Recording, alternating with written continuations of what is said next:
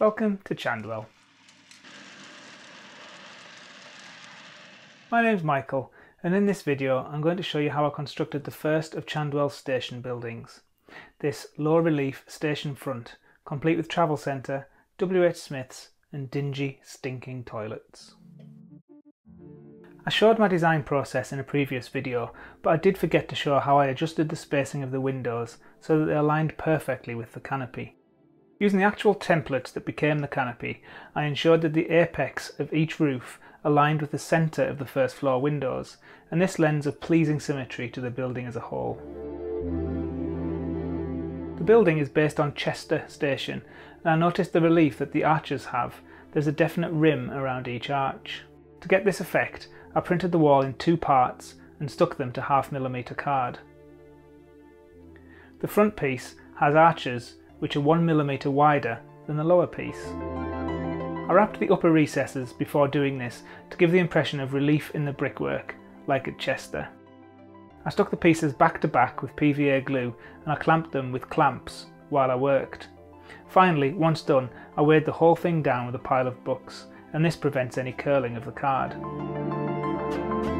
Once the glue was set, I wrapped the stonework paper around the window openings to give the impression that the wall is solid. I love the feeling of 3D relief on Chester's station, so I created strips of stone detail and I stuck them along with the sills and lintels, again to 0.5mm card. It was easy to cut the straight pieces with a scalpel and ruler and gently stick these to the building with PVA glue. I turned the wall upside down and nudged the top piece against my mat to ensure that it was aligned with the top of the wall properly.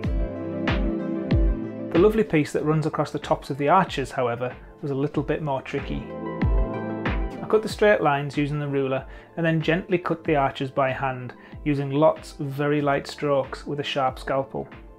There were 9 to do in total and it took quite a while. I took care to get the piece cut out in one hole, but a surprising effect happened once it was cut. So the arches seemed to act like a kind of spring, and with it aligned at one end of the building, it was a clear 2 or 3mm too long at the other end. It turned out it was just the springiness of the arches pushing it apart. So I cut it into 3 pieces and mounted each one individually, taking care to keep them straight and in alignment with the window openings. I used some stone-coloured paint to fill in the occasional bit that I'd missed, such as the exposed corners of the walls. I used the sticky label technique to make the windows, again based on those at Chester, and they worked out really well. I made a video of this technique and I've linked to it at the end of this video if you'd like to see it. The building is only 2 cm deep, but I wanted to give the impression of it being much larger. I printed some tiled effect paper and made some steps with 1mm card. Glued together, this made a little box with some steps in, which I could place behind the wide arch to give the impression of some steps up to the front street, which at this part of the layout is higher than the ground at the front of the layout. Once in place, I think this looks really effective, and since it'll only ever be seen at the tight angle from the front of the layout, you'll never tell that the steps don't actually go anywhere. I used the same approach to make the toilets. I don't think they will ever be seen from a normal viewing angle, but I still enjoyed making the tiny signs for the doors.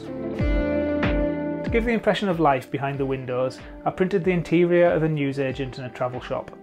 Massively overscale, it doesn't matter, they'll never truly be seen, but it simply breaks up the white interior of the card room.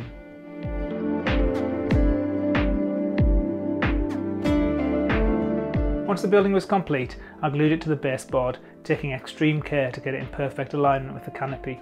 If I had it off, even by just a couple of millimeters, then the windows would not align properly and the cohesive effect would be lost. I needed to stop the building bending forwards due to the slight unevenness of the platform at this point, so I glued it to the back seam and I used books and bottles to keep it in place while the glue set.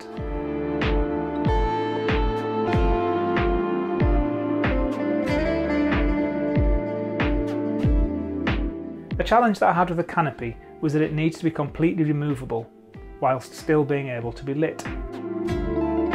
I made holes in the front of the building through which I passed wires that were wired up to the lighting wiring of the layout. These will push against copper tape on the end of the canopy, to which the canopy's LEDs are wired. To my surprise and relief, my very first test of this approach was a complete success.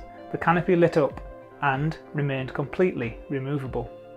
On a test in the dark, there was light bleeding from the bottom of the building, but this was easy to fix with a couple of beads of PVA glue, and then once dry, a light dusting of dark weathering powder.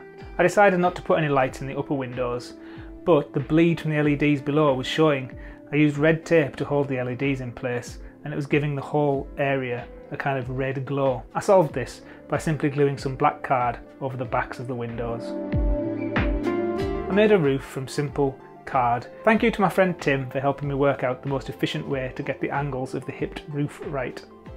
I'll be doing an Inkscape video on making roofs in the near future, so watch out for that if you're interested.